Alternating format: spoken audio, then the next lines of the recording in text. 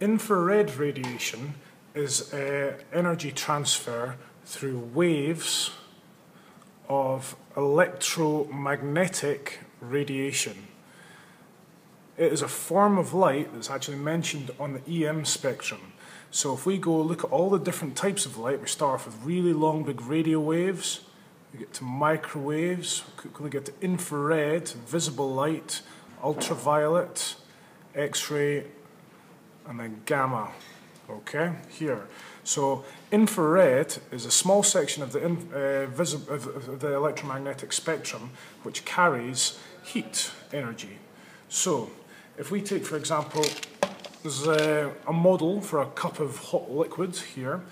Although we'll have convection happening in the liquid as well, it will also radiate heat outwards with little waves of electromagnetic energy. So this infrared radiation is emitted.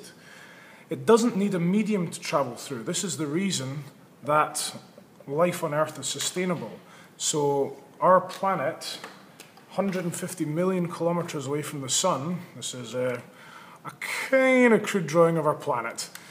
The reason that we can sustain life here is because the sun is emitting lots of different types of radiation, but most importantly, infrared radiation, which can keep our planet warm. Okay, so also the greenhouse effect is the infrared radiation getting trapped by a layer of gases, most notably methane and carbon dioxide. And this infrared radiation, some of it will be emitted back into space, some of it will get trapped here and end up heating the Earth. So it does not need a medium to travel through.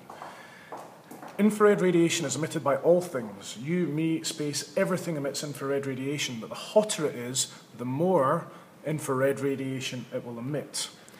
Infrared radiation can be absorbed and emitted depending on the nature of the surface.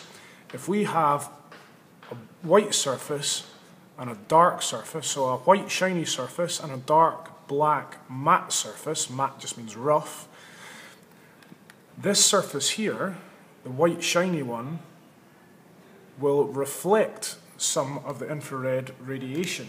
It will reflect.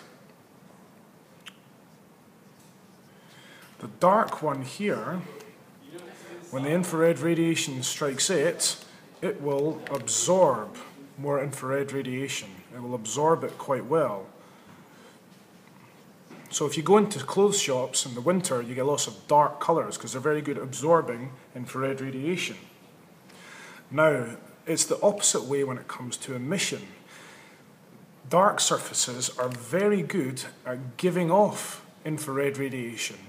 So a white surface here is very poor at emitting it. So in terms of emission, a dark matte surface is very good at emitting infrared radiation, whereas a white or shiny surface is very poor at emission. So you need to understand that reflection, absorption and emission, giving out, taking in and bouncing off, reflection, absorption and emission of infrared radiation depends on the nature of the surface.